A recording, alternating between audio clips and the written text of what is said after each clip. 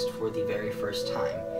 This video today is going to be making a top 10 list of all the Studley characters from the TinkerBell movies.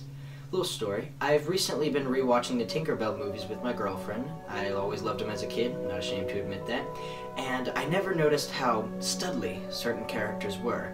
And today, all we will be doing is going through my top 10 Studliest favorites, from least Studley to very Studley. Let's just get started.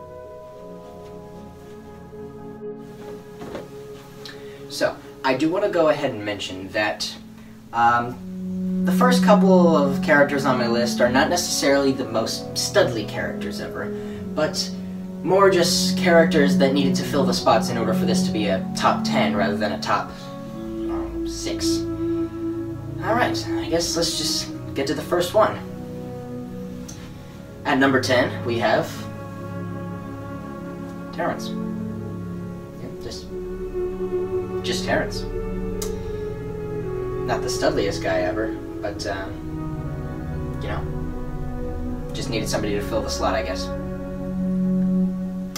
Moving on, our next one for number 9 is we have Sled. According to an anonymous source, he is what is considered to be attractive, although I don't necessarily see it, but Rosetta seems pretty into him, so I don't know. Alright, number 8, we have Dewey. I'm not really sure what I think about this. Yep, in retrospect,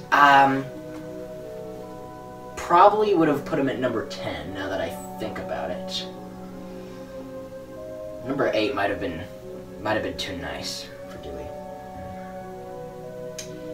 Okay, I guess we'll just move on. At number 7, we have Peter Pan. And before you say anything, yes, that actually is a 7. I know it doesn't look like one. You may think, how is it a 7? Well, for an answer, I don't know. It doesn't look like a 7 to me either. Well, you may be asking yourself, why'd you choose Peter Pan? He's not in any of the TinkerBell movies. If you've seen them, you'd know that. To answer your question, I needed to fill the number 7 spot, but I couldn't really think of anyone, so I figured he's part of that universe, so why not? And so for our next one we have Mr. Smee.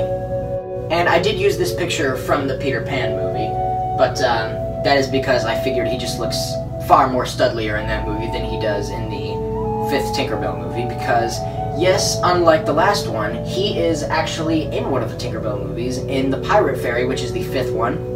He is actually seen at the very end of the movie rescuing Captain Hook from the ocean. So yes, he does count as a character from the TinkerBell movies because he is there. Smee, I do feel like needed to be on the list because he really is a stud. I really do see the studliness in that guy. I mean, you can't really deny it. He's got the hat, he's just got the hotness, he's got everything. That man is a stud. Alright, moving on. This is where we get to the real Studley characters. Next on our list, at number 5, we have Fairy Gary. I mean, just come on. That's a stud right there. Look at that smile! That is a studly smile. That is one of the most studly smiles I have ever seen. And I wish I had the capability to grow a mustache of that studliness. I wish I could have that mustache. It's beautiful. I don't know what else to say about it. It's just amazing.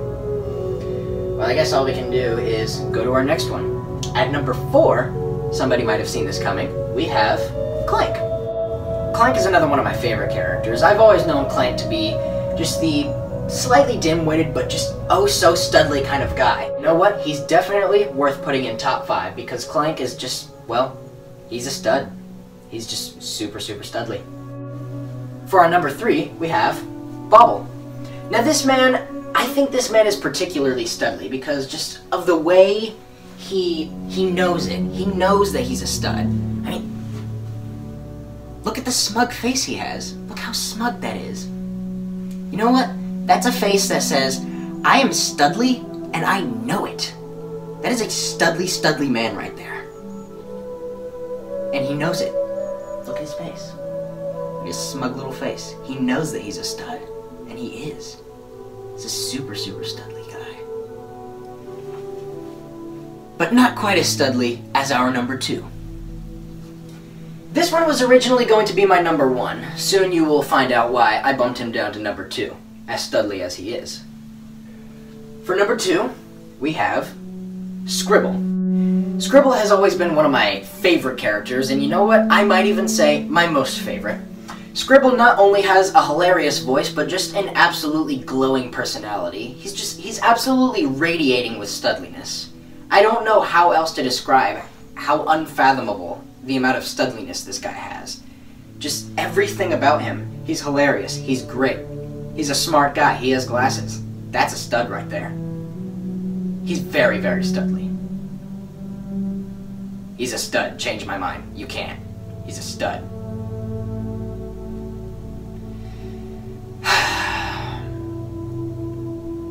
But not nearly as studly as my number 1 pick.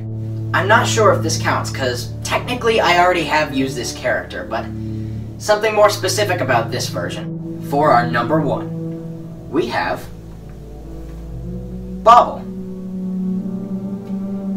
With a hat.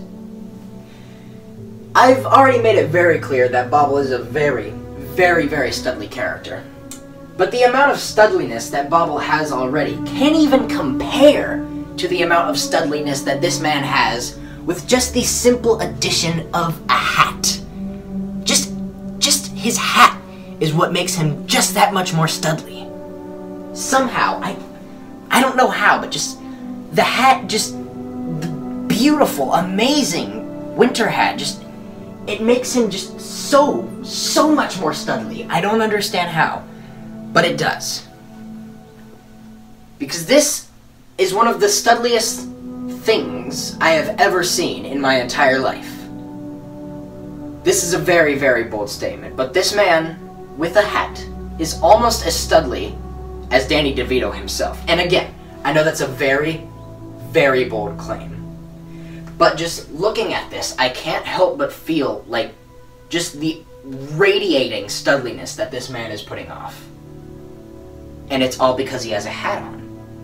Now, he does have his own studliness by himself, but man, come on. Look at that hat. The hat's awesome.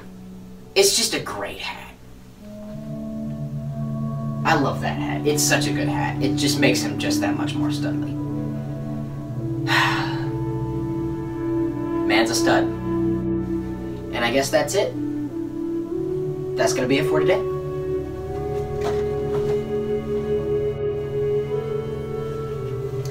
So I hope you enjoyed my first ever top 10 list. I feel like this was a very good choice of lists to make. And you may have some other choices for top 10s. There might be a little controversy in my choices again. I know that the first couple were just to kind of fill in the slots. I wanted this to be a top 10, so I thought I'd just see how I could find. But besides those first 4 or so, I believe that my choices were not bad. And I guess that's all we have time for today, and I will see you in the next top 10.